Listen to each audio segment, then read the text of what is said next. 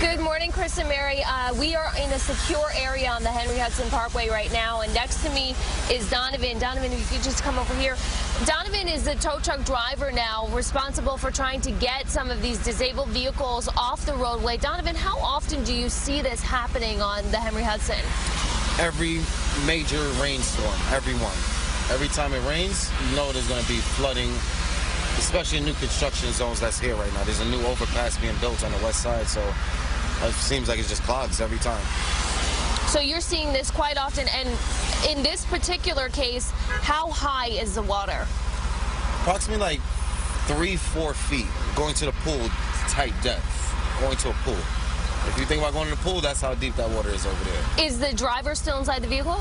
I think so. I saw a brake light come on, so I couldn't even get to him at this moment until they dredged the water. So you are kind of stopped at this moment in your rescue efforts. You have to wait until all this water clears out? Yes. It's too deep to just climb in and get underneath his car right now. I'll be diving in, so I'll be soaked myself. Okay, Donovan, well, good luck to you. Thank you for speaking with us. You're welcome. Again, we're on a safe area of the roadway, but we just wanted to give you an idea of what's happening out here. If you take a look outside with our Mobile 2 camera, you can see a vehicle is stopped on the left-hand side of the Henry Hudson Parkway, disabled, and has been for quite some time now. We also have some video now coming in from Newark, New Jersey, from one of our other crews.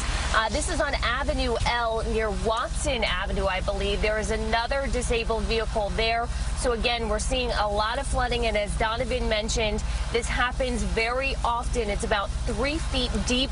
So if you are making your way up northbound on the Henry Hudson Parkway just before exit 13 West 158th Street, please take it easy. You will see emergency vehicles here directing you to get on the right side of the roadway. We're live in Mobile 2. Magdalena, Doris, CBS 2 News.